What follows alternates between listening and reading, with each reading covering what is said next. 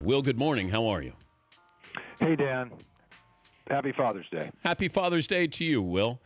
I mean, belated. It's not today, but it was Sunday. Oh, all right. Well, thank you. I appreciate that. What did your kids do for you? What did they do? You know, this was the first year that there was actually some recognition that it was Father's Day. Yeah. And they provided me with presents. I got some very strange orange plastic barbecue gloves because I'm a master at the grill. Really? Not really. I didn't think so. I got a headlamp, like for camping, but we don't really camp. And then I got a designer pair of reading glasses. So it was a very eclectic batch of gifts. They really love you. They adore me. Are your kids Laker fans? They are. I think they would say they're Laker fans. I think they're somewhat disinterested right now because we're not good right now. But they're not on the Golden State bandwagon like every other kid at their school. Yeah. Well, that's good though. But that's good. That's good. Yeah. Yeah. When's the last time you took your kids to a movie? Not your movie. Last time would have been, I think, in the school year. We left. We did a treat, and we left early on a Friday and went and saw like the opening day of a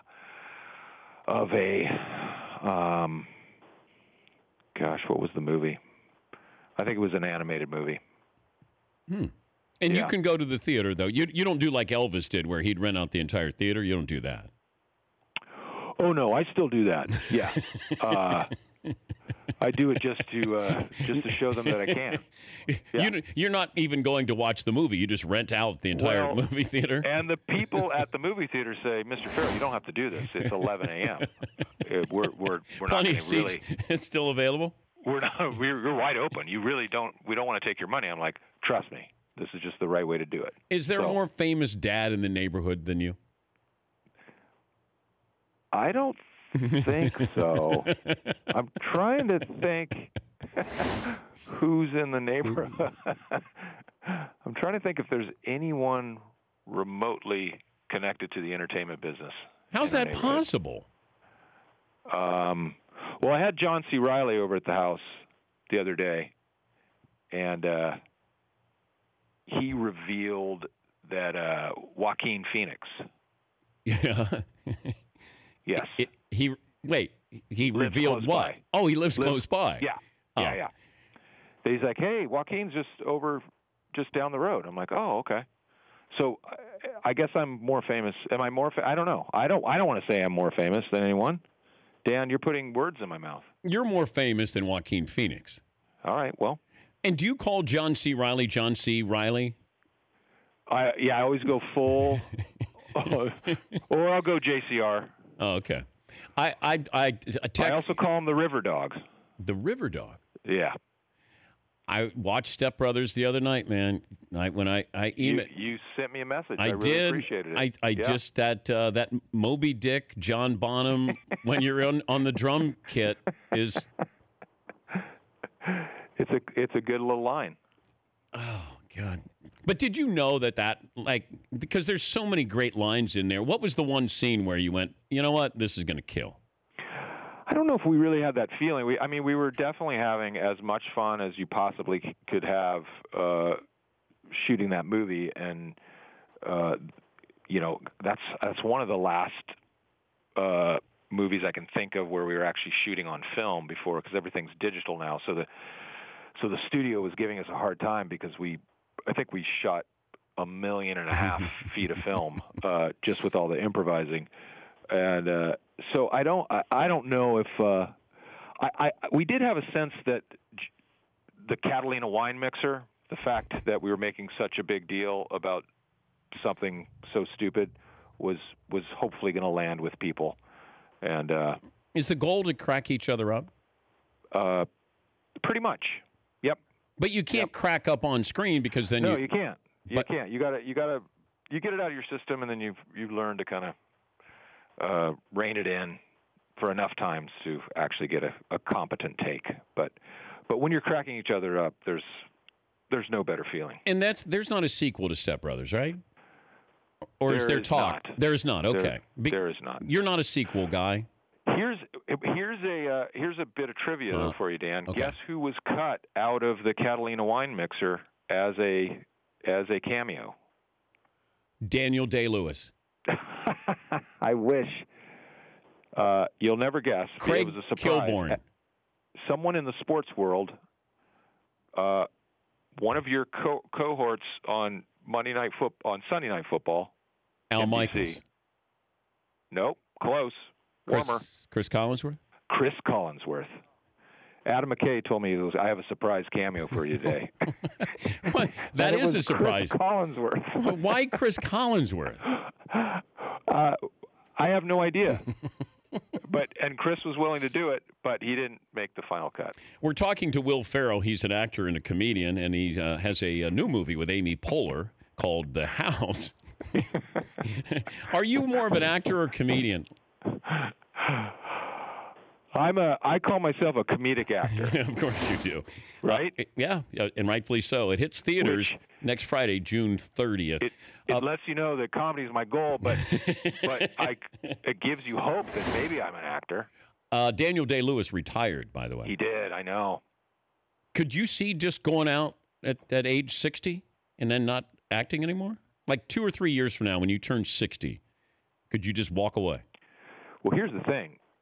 I've gotten 4 messages from Daniel Day-Lewis just today, and I have a feeling he's trying to coax me into opening up a shoe cobbler shop with him, reopening the cobbler shop. He's got a place at Westfield Shopping Town. Of course he does.